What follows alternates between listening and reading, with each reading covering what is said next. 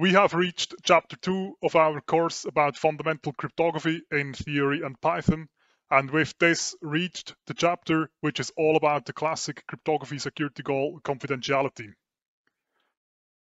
As a recap, the 4 classic security goals of cryptography are confidentiality, integrity, authenticity, and non-repudiation. And confidentiality as a security goal demands that information in a system is only accessible to authorized parties. This is a good moment to pause and to try to think for yourself whether you can come up with ideas of systems from the analog non-information technical world that implement confidentiality in the analog world. The first classic approach to providing confidentiality in the analog world is the approach making use of safes with corresponding keys. At the risk of stating the obvious, how does this approach work? Let's assume we have Alice that wants to confidentially store a plaintext. Alice can then take her plaintext, walk up to the safe, and with the key of the safe, open the door of the safe, put in her plaintext, as of which point the plaintext is kept and stored confidential. If Alice later on wants to retrieve her plaintext again, she needs to again walk up to the safe, take the key of the safe to open the door, and with this can then finally receive her plaintext out of the safe. What is now the information in this example? The information is just the content of the plaintext. What does it mean to be authorized to have access to this information? To be authorized means to either be the author of the plaintext or to be in possession of the key of the safe. Once we get into cryptography, we will get to know symmetric encryption. Once we reach cryptography with symmetric encryption, remind yourselves of this approach, number 1, making use of safe, as symmetric encryption on a conceptual level works very much the same as the approach that makes use of safes together with the corresponding keys. While this approach perfectly well implements confidentiality in the analog world, it has the downside that if it would now be Alice that wants to send the plaintext confidentially to Bob, then both Alice and Bob would need to have agreed on a specific safe beforehand and would need to have exchanged the corresponding keys before they could exchange the plaintext confidentially. Taking this a step further, if we, for example, have a group of 10 participants where each pair of these 10 participants would want to confidentially exchange plaintext, then each such pair would need to have a dedicated safe and would need to have exchanged the corresponding keys beforehand. With 10 participants, this is 45 pairs, and as such, 45 safes that would need to be available.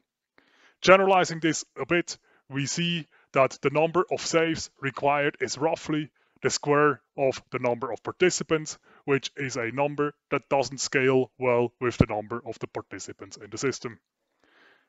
Again, you may now pause and think about an alternative approach that equally well provides confidentiality in the analog world, but doesn't suffer from the same limitation that the approach making use of safes has.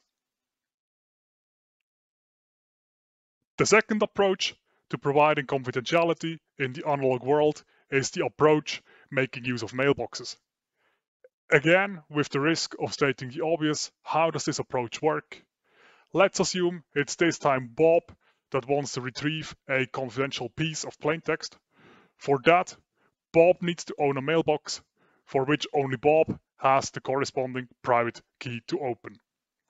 If Alice wants to send Bob a confidential piece of plaintext, then Alice takes that plaintext, walks up to the mailbox of Bob, and throws the plaintext into the mailbox of Bob. As of this point, the plaintext is confidential. If Bob now wants to retrieve the plaintext, Bob needs to take his private key of the mailbox, walk up to the mailbox, and with his private key, open the mailbox, and then retrieve the plaintext out of the mailbox. Again, what is the information in this approach? The information is still just the content of the plaintext. What does it mean to be authorized to have access to this information? To be authorized means to be the author of the plaintext or to be in possession of the private key for the mailbox. Once we go into cryptography, we will get to know something known as asymmetric encryption. Once we reach asymmetric encryption, remind yourselves again of this approach in the analog world, making use of mailboxes, as on a conceptual level, asymmetric encryption works very similar to this approach making use of mailboxes. Let's briefly talk about how mailboxes can now solve the limitation of quadratic numbers of safes required given a certain number of participants. With mailboxes, each participant in a system where data should be exchanged confidentially now just needs to own a mailbox with a corresponding key that this participant keeps private.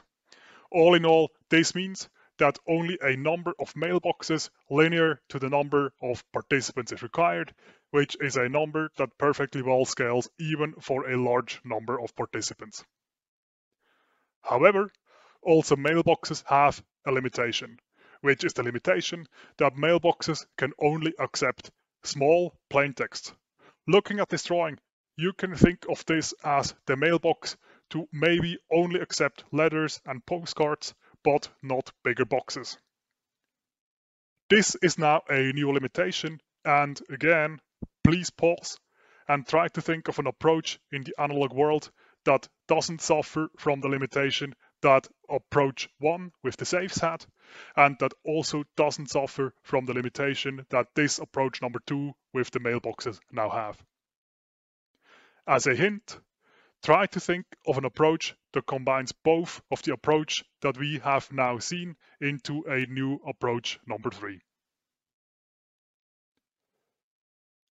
A third approach that can provide confidentiality in the analog world, and which is an approach that combines both the previous approaches, is an approach that makes use of both safes as well as mailboxes.